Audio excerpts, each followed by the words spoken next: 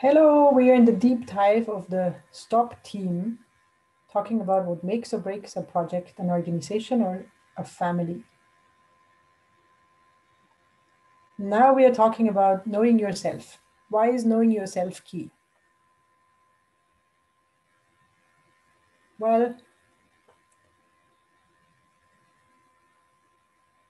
if you don't know yourself, it's very hard to communicate about what it is you want to others. Clear, right? We have to know ourselves and our wishes, know our skills, know what we can do well, to be able to communicate that to others, to find a way to work together where everybody plays to his or her own strength. Now, there's a really important technique that I would like you to know and to be aware of in everything you do. It's called the Johari window. It's a technique to understand the relationship with yourself and others. And here it is. What you're finding out with this methodology or this concept is your blind spots. What are blind spots? Well, if you look at this here, it comes together in what's not known to yourself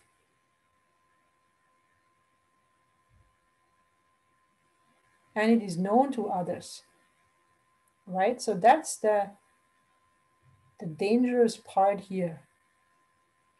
When it's about knowing yourself, but there are things that are not known to ourselves, but others can see that. Well, that's our risky, our danger zone here, right? We need to ask others to get that input. That's the blind spot. The others, the arena is an easier one. It's known to yourself, but it's also known to others. The arena is everything that is transparent and visible to everyone. Then we have a part, of course, that's known to ourselves, but not known to others. That's fully okay, right? That's the private stuff. That's things we know about ourselves and others will never know. And then there's also the unknown, which is not known to ourselves and also not to others. So these two on the bottom here is actually, let's say, the non really risky parts here when it's about communicating in your team. But the blind spot, yeah, it's known to others, it's not known to ourselves. What could that be? Well, it's about you presenting, maybe you're doing something, you're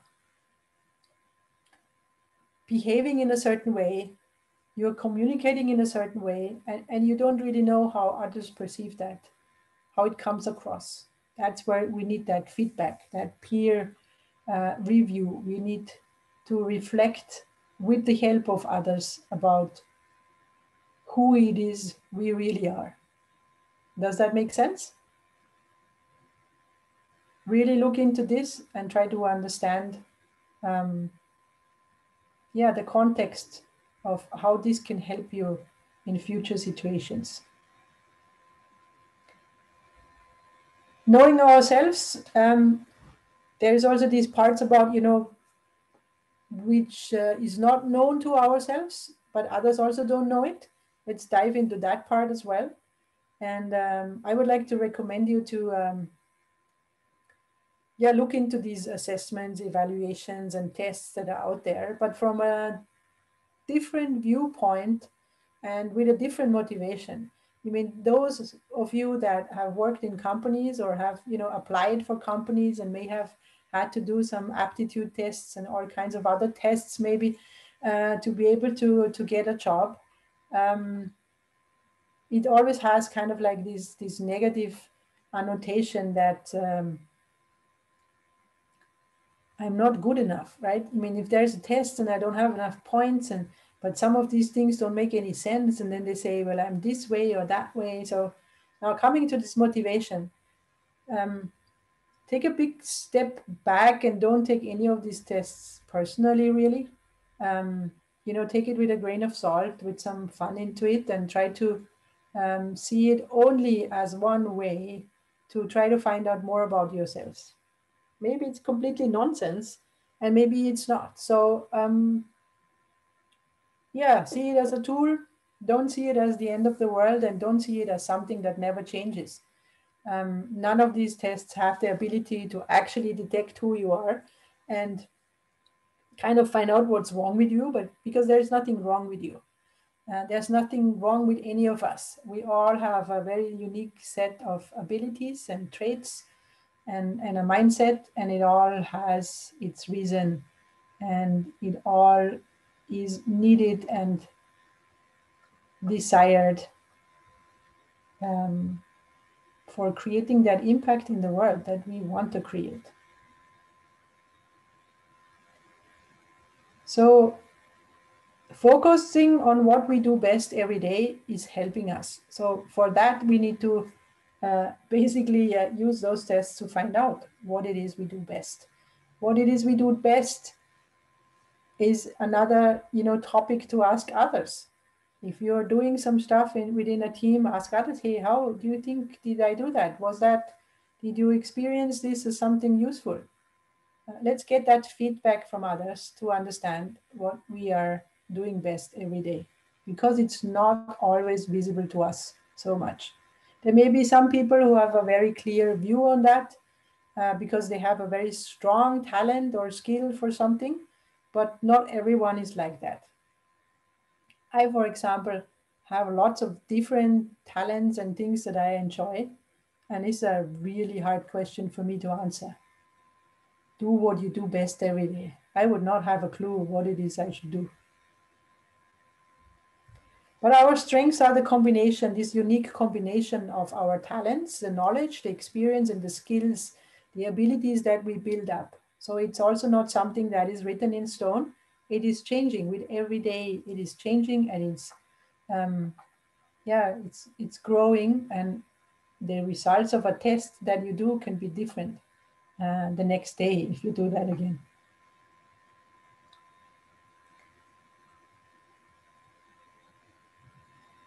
So I also actually didn't know. I've done some of these tests that I'm just gonna, be about you to recommend you to do them. It's amazing what tests can bring to life, and how it changes how we, see ourselves. Just to give you a number again, why you should do that. Don't be afraid of what you find. You find good stuff, definitely. Important is that we are 6 times as likely to be engaged in our jobs, which means, of course, that we are also happier. We are 3 times as likely to say that we have an excellent quality of life.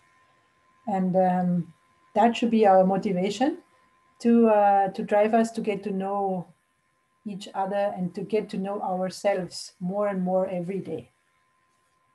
I hope I've given you enough motivation that it's worth looking into it. So how do you find out about yourself? Within our framework, we have several proposals for you to check out what role fits you best and what kind of a type you are in terms of driving growth, and maybe about personalities. All of those tests are for free. I know there's like a huge ocean of tests out there in the world, and some of them are very, very expensive.